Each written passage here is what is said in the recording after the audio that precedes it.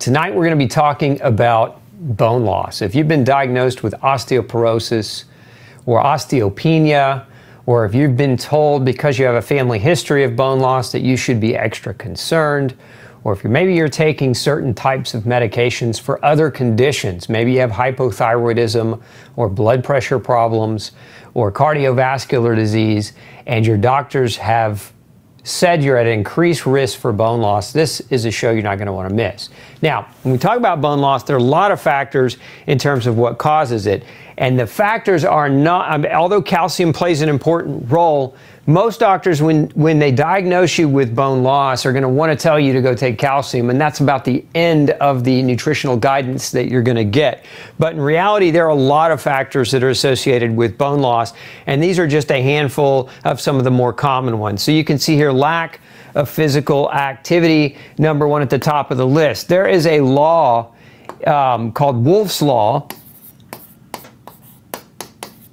and this basically means that bone grows based on pressure. Pressure is what physical activity is. So if you move your body and you put your muscles and your bones under pressure through exercise, and weight bearing is definitely better than non-weight bearing, then you can actually increase the physiology behind why your body wants to increase your bone density. So lack of physical activity is a big one.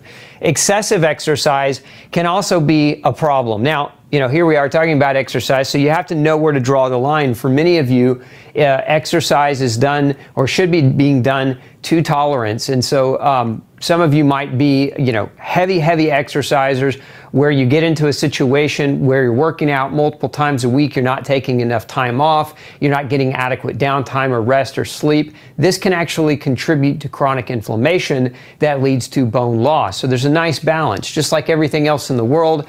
Too much is a bad thing, too little is a bad thing. You've got to find that magic spot right in the middle. Chronic inflammation.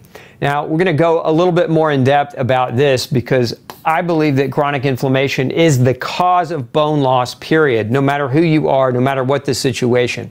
We also know that being a woman predominantly because women have less muscle mass in general, women are less capable of being physical. Now, please don't take offense at that. There are some of you women out there that are super strong and can exercise, and maybe you're CrossFitters or maybe you're competitive athletes.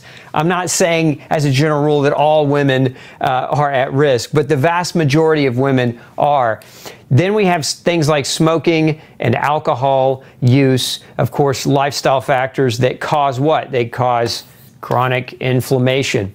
And then we have a history of bone fractures. Now, this is less of a risk factor per se if you've had a trauma. So if trauma was what you experienced as a fracture, that is not, you shouldn't count yourself in that category of risk.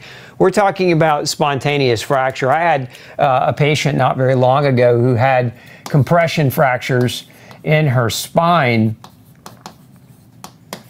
and they were spontaneous, meaning there was no car accident, there was no major injury. This was just spontaneous. And so if you have ever had a spontaneous fracture, historically speaking, you're definitely at much greater risk of future fractures and of bone loss. And then chronic medication use. We're going to talk more in depth about which medicines you want to look out for here in just a minute. Family history of osteoporosis. Now, this is less important.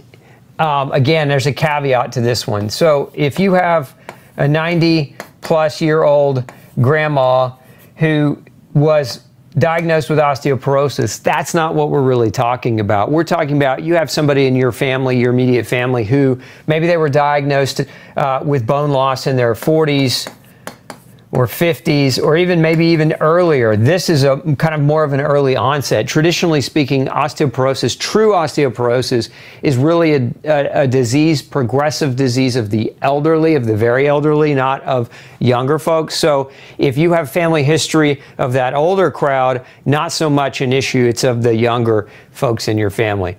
And then frequent pregnancies, again, true of ladies too, being a woman, so these two kind of hand in hand because men can't be pregnant despite what many people are trying to say nowadays.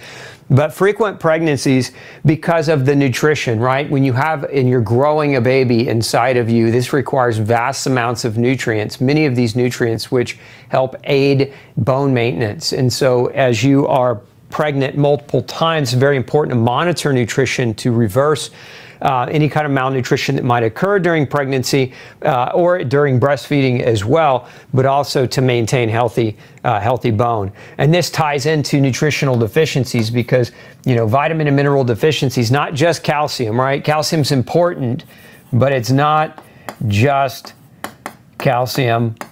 Your bone is made by a variety of different nutrients. And so this is important, especially if you are worried about bone loss. It's important to have that checked. It's important to have that measured. And then we have lack of sunshine, and this has a lot to do with vitamin D. Vitamin D is how we make vitamin D is through sunshine exposure. There's a cholesterol in your skin that gets converted into vitamin D when you're exposed to UV light. And so that vitamin D, very, very important.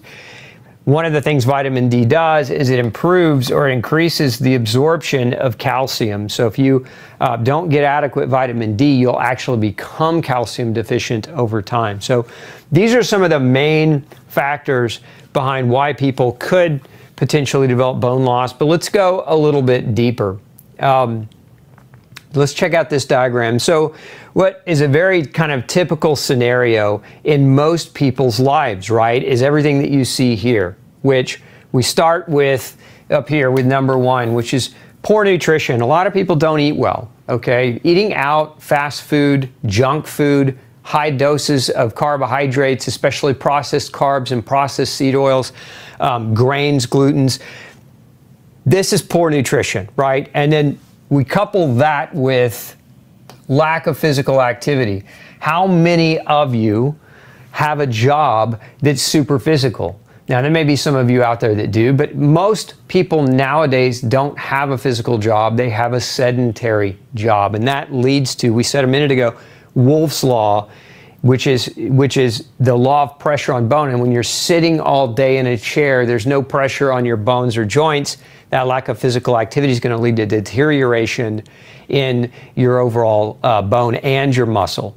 And then we have unhealthy eating habits. So this kind of ties into poor nutrition. But let me back up a minute because I mentioned fast food and junk food here, but poor nutrition could also be that you're eating wrong for who you are. You know, in other words, you could be eating what you think is a good diet, but not getting adequate nutrients from the diet that you're eating, or the diet that you're eating might not be right for you. And an example of this would be gluten. There are a lot of people with gluten sensitivity, and as I'll show you here in a moment, gluten is a major contributor, or can be, to bone loss. And another example of this might be somebody who's following a vegan diet, and they're doing it for health purposes, but that vegan diet, because of the low quality of protein typically found in a vegan diet, there's a poor nutrition outcome in that regard. Now, again, there are a number of different examples as far as like poor nutrition, not getting adequate quantities of nutrients from the diet that you're eating, or maybe eating the wrong diet. It's not right for you as a unique person. These are all things that can be identified, by the way, with the right kinds of doctors and testing. And also, you know, paying attention and listening to yourself and listening to your body, and just being tuned in to how you feel when you eat, all important. Then we have things like alcohol, right? So let's move down the list here. So, you know, a lot of people will gravitate to alcohol. Of course, alcohol is a driving force behind nutrition deficiency. So alcohol can cause vitamin B deficiency. Alcohol can also contribute to things like magnesium and zinc deficiency. Alcohol is a poison in a sense. And so if you're doing this on the regular, if you're drinking on a regular basis, this is going to be a problem for you when you add up the years.